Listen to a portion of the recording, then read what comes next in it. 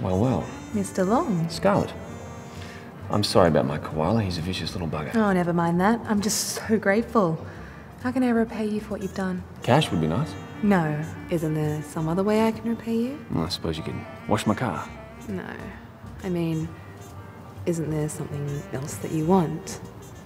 Something I can give you? Slow down. There's a speed limit in this state, 110 kilometers an hour. How fast is that going, officer? 213. Suppose you pull me over and frisk me. Suppose I let you off with a warning. Suppose I find a cop with a big nightstick. Suppose I have you arrested for being a bad girl with bad thoughts. Suppose you handcuff me to my bed. Suppose I do. But then we lose the key, and while I'm gone to get a duplicate made, the house catches on fire and I can't make it back to save you because the bridge is washed over. So you die a horrible death, scorched like a Polish sausage on a flaming spit. Would you like that? I'd love it. Well, I'm sorry, ma'am. You're not so tough.